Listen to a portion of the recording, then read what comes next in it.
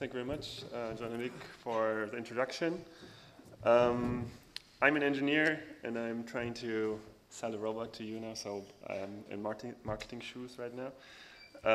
First of all, I wanted to ask a question to the audience. Has anyone of you seen our robot live in a hotel? Has anyone of you seen social media footage, like YouTube or postings of our robot? Yeah, 4.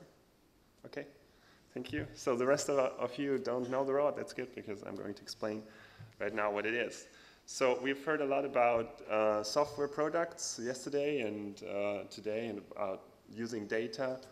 I'm going to explain how we're using actual physical product that uses artificial intelligence to enhance the customer experience in hotels.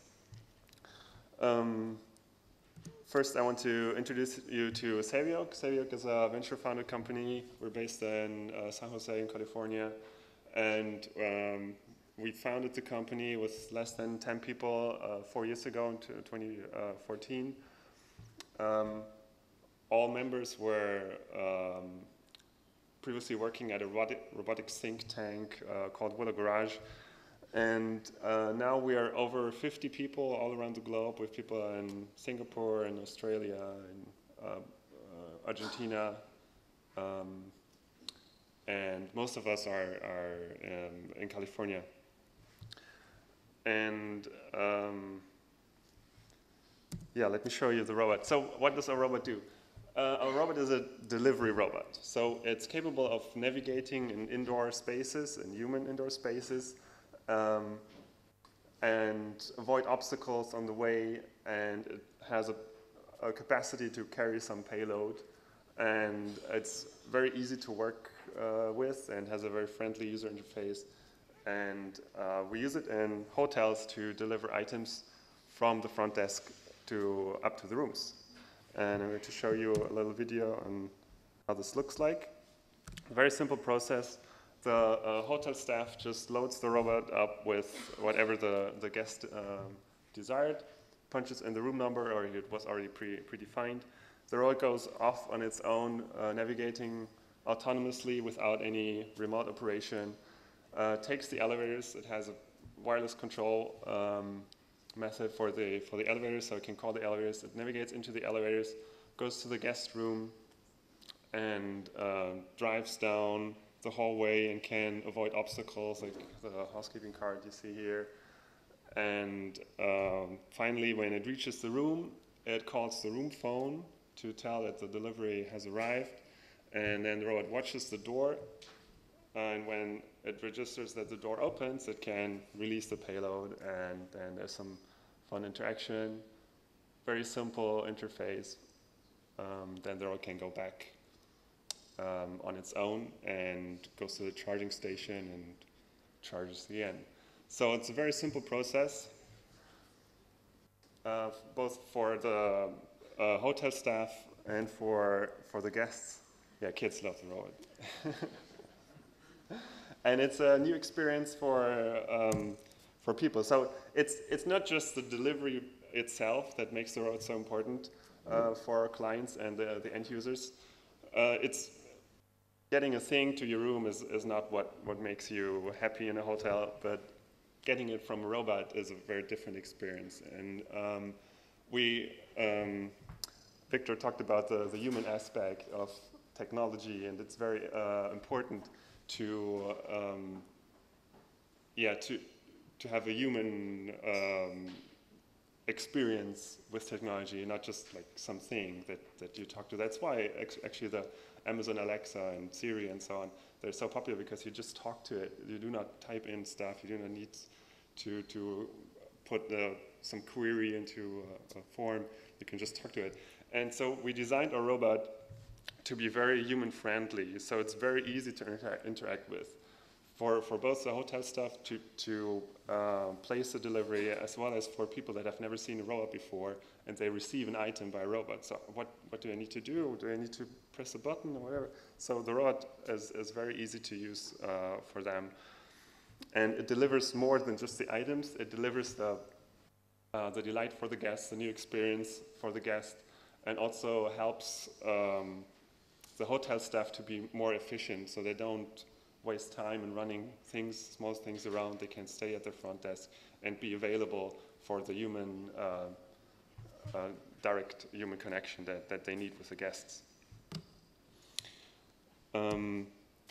Yeah, some details about the robot. So it's packed with sensors. From top to bottom, you can see it has a user interface, like a screen, a touch screen to interact with the robot.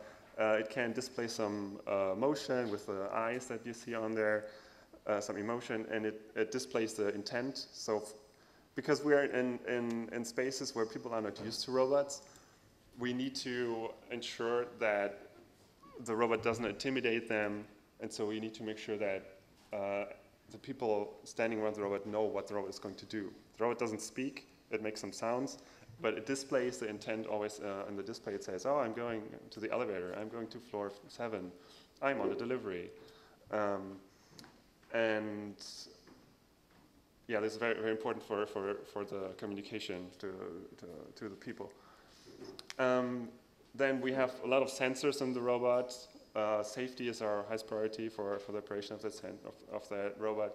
This is one of the first robots that work in human environments. So robots are used widely in industries, but they're always behind the doors of some factory that produces stuff. Like there's lots of robots in car industry and logistics, but nobody sees them, and they're all machines and they're made for special operators. But our robot is working in human space and human environment, so we need to make sure that all the unstructured things that it can encounter do not make the operation more difficult. So we pack it with sensors so it can sense the environment. At least 4 or 5 sensors, independent sensors, are able to detect a person that's standing in front of the robot, and so the robot can avoid the person. And when you look at the top right, you see the robot has a bin that can have an insert or not, so you can place smaller or bigger items in there, and it has a automated charging system that it can dock to and recharge when it's not in use. The bin has about 20 liters of volume and can carry about 4 to 5 kilograms. So it's perfect for sending small items like snacks or drinks, but also bigger items like towels.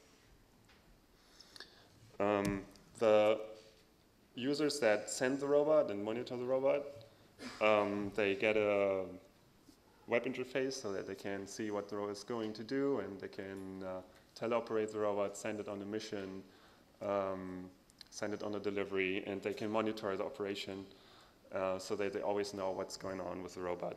And they also have the ability to talk to us through chat and get hints on what to do when the robot has some failure. This is the engineering slide. So there's more to the whole system than just the robot, because the robot needs to talk to the elevators, needs to talk to the phone system, and sometimes we have automatic doors, so the robot needs to talk to those doors as well to be able to operate those. So what we do when we install the robot is we bring the robot itself, we bring the docking station, but we also bring a small computer that we hook up to the network of the hotel, and that connects to the phone system. We also have developed elevator control systems, so we can hook up old elevators and modern elevators. We have developed electronics to hook up all kinds of elevator systems and be able to control that. This sounds expensive, but it actually is not, because we develop this as a service, so we provide this as the whole package as a service, all installation and maintenance, and call center, 24/7 remote monitoring is included in our service package. So the client has to pay a monthly fee and can use the robot right away. This gives us the advantage that we're very close connected with our clients, so we get a lot of direct feedback instead of just selling and then, okay, you're out the door, you're sold, I don't need to contact you anymore. So we do the maintenance, so we are very cautious about using high quality components because we want the product to live for a long time and be used for a long time. So what is the return on investment on this robot? So for us, the important thing that the robot brings is an enhanced guest experience. So we see a lot of social media impact of the robot. So we see lots of increases in mentions of hotels or sites where the robot is in social media. We see positive feedback in reviews. So we've seen hotels getting a better review since they have the robot, which in turn makes the hotel able to charge more for their rooms because of this extra experience that the guests can have. We are not just theoretical, we are actually deploying robots. So we have lots of robots all around the world already deployed and being used in hotels right now, 24/7. We have most of our robots in the US, so around the San Francisco Bay Area there are a lot. We have robots in Los Angeles, in Las Vegas, in New York, in Miami, in Chicago. And internationally we are also deploying robots to Japan, Singapore, and we have some in Belgium and in Dubai, I think. So we are growing right now, and I'd love to see a robot coming here to Mallorca as well. Now, to the end, I'd like to show you what one of our clients said. I'll try to remember the details. So this is example of one deployment in the Residence Inn at the Los Angeles airport. And Tom Beeden, the general manager of that hotel, explains how was the experience for him to add this robot as a team member to his staff. And at first they were skeptical of if the robot would how people would react to the robot. No, it's coming out here. It's a very sophisticated piece of machinery, and that was not it. I mean, I can try. Quite impressed about that. I still love watching it navigate through a crowd of people. The learning curve for learning how to use the robot was very, very quick. Okay, sorry for that. So he says it was very easy to learn how to use the robot. So within a couple of minutes of training, everyone was able to go down themselves to Starbucks or come down to the front desk and buy something from the market. But now that we have Wally, people are calling down and asking for Wally to deliver Starbucks, which we're able to capture additional revenue from and charge a $2 delivery fee for.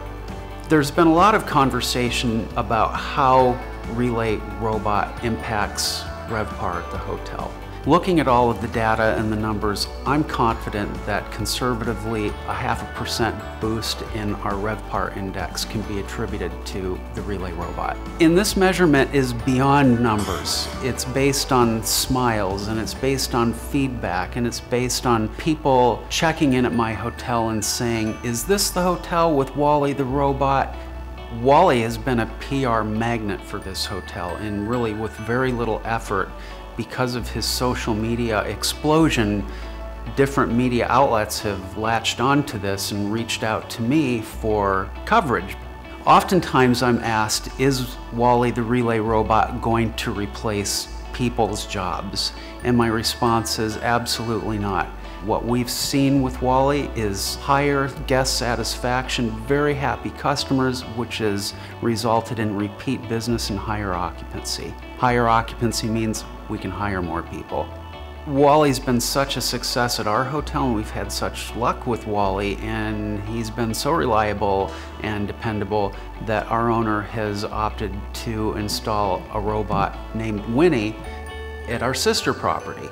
Effectively, what it all boils down to is the relay robot makes people happy. Happier customers makes it easier for my employees to do their jobs, and it encourages repeat business, and at the end of the day, that's what we're all here to do. When Wally showed up, it was like having, you know, a new team member show up for us. In my opinion, the best things about having Wally in my hotel are how it helps my employees do their job and the delight that it brings to my customers. Wally's been with us for a year now, and we feel confident that Wally's here to stay. We love having Wally as part of our operation and our team, and it's going to be a great long-term relationship. Okay, so apart from hotels, you see hotels are very happy with the robot.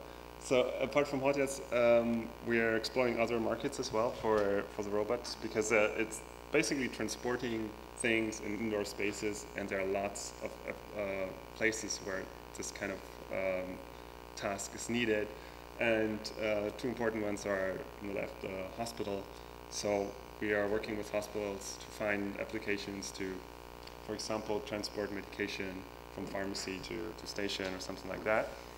And on the right you see it's like in repair centers. We have robots working for FedEx in the Tech Connect Repair Center in Memphis right now. So the robots, they take replacement parts from the storage room to the technician stations. And everywhere where people are moving, our robot can be deployed. So to sum up, our robot is a new experience for guests in the hotel. It's a new technology that we optimize to be human-friendly, and we are happy that the market responds to our product, and I would really look forward to see robots being deployed here in Mallorca or in Europe as well. Thank you very much.